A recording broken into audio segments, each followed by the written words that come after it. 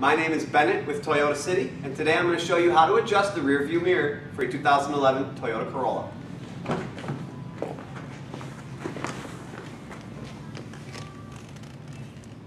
There are two pivot points for your rear view mirror. One is located onto the mirror itself. The other pivot point is on the window. The one on the window is great for a height adjustment.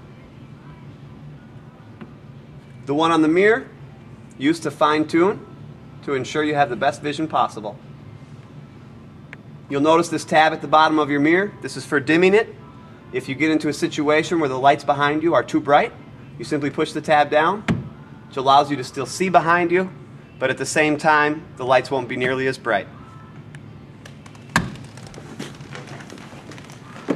And that is how you adjust the rear view mirror in the 2011 Toyota Corolla.